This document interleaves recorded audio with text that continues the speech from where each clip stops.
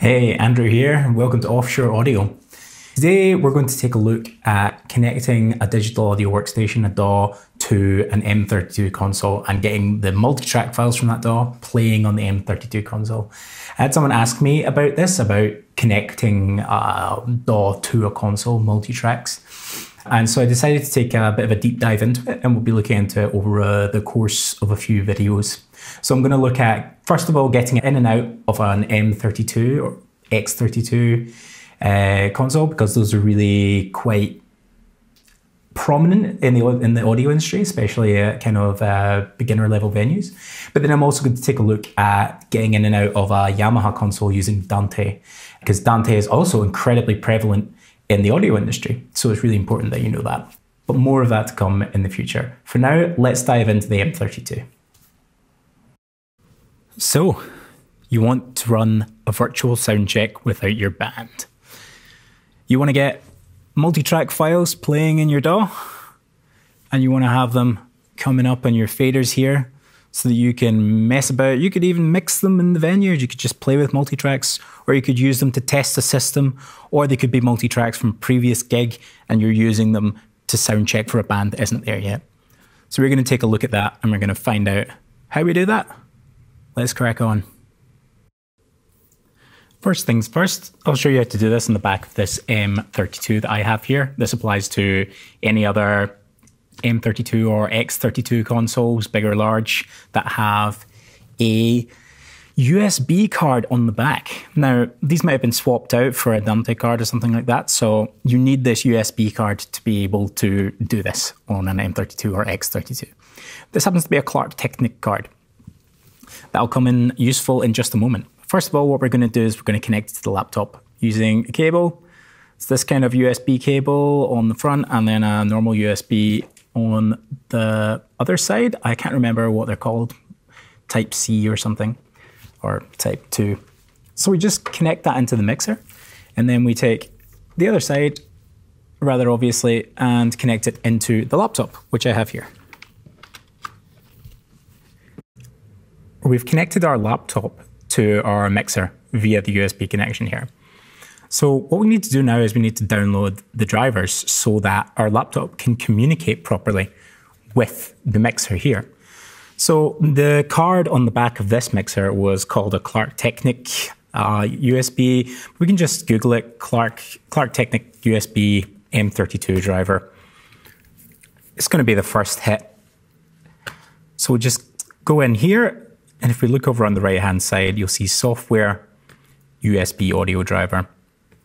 So you just download that, open it up, extract it, do what you will, and then run the application to install the driver. It's going to pop up down here somewhere. Yep, great. Click next through everything. It'll just install it to your hard drive. And then once it's done, you're good to go. We can reboot manually later. So once you've rebooted your system, what you want to do is you want to go to your audio settings and make sure that you can see your USB card. So in this case, it was a Clark Technic.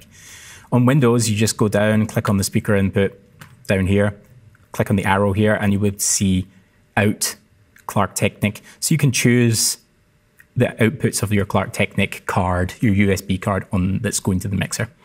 That's just so that we can find out that our computer recognizes that we have now connected to this USB card, which is good, we have. On a Mac, I know you'll need to go into Audio MIDI Setup to see that that's available there. So let's open up our DAW. I'm going to be using Pro Tools, but it'll work on whatever as long as you know how to set up input devices and so on your DAW. So you'll go to your playback engine where you set up your input devices. And I'm just going to make sure that my playback engine is set to this TN32 driver. So now I know that Pro Tools is sending out to that USB card.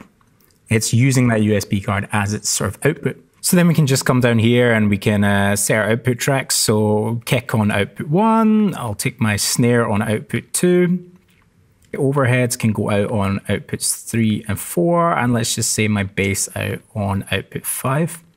So it's just a really simple setup. And then when we press play in our DAW, it will be sending it to our mixer.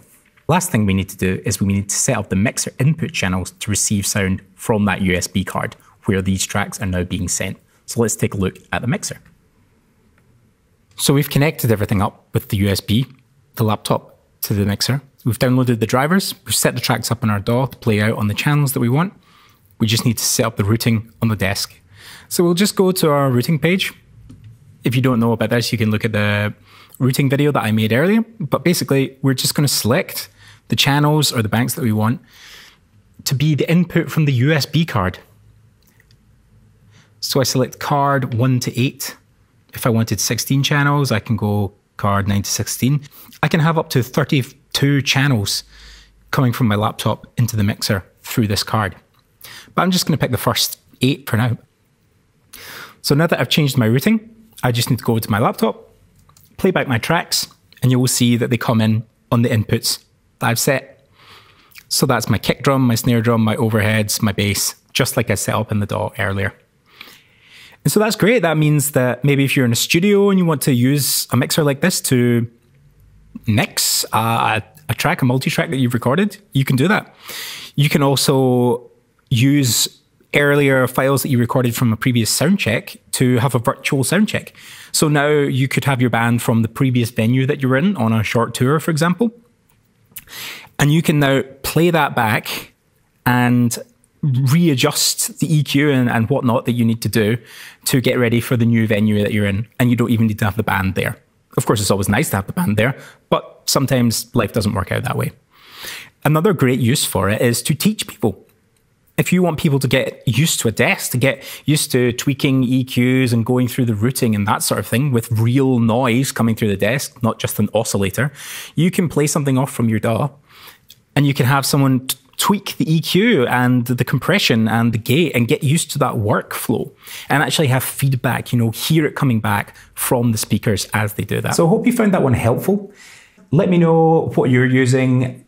Let me know if there's something else that you would like to see. And as always, like and subscribe to the channel if it's really helpful to you.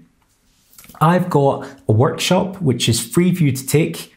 It's the first module of a larger course that you can just go in, and it sets all the fundamentals for getting ready to work with the stage. So if you're a beginner, if you're a hobbyist, or you just do this on a volunteer basis and you just want to know exactly what you're touching on the stage every single day, then this is a great place to start for you. I'll leave a link to that down below. The main takeaways from this, I would say, are just make sure that you're connected using a USB cable in this case, and make sure that your computer, whether that's a Mac or a Windows machine, has the correct drivers installed to recognize that USB card in the mixer as its own audio device. Then it's just a case of opening up your digital audio workstation and selecting your playback engine to be that USB card. And then from that point on, it's just simple routing within the mixer, which you can find out about in other videos. I'll link to them below. And you just set your input channels to be from that USB card. So let me know if that was helpful. Let me know if you use this as part of your workflow. Obviously, it's really, really useful for things, especially for learning, because you can pretend to mix a band any day you want. You know, you don't need a band in the venue, which is a great help, because they're quite hard to come by when there's no gigs. And I'll see you in the next video.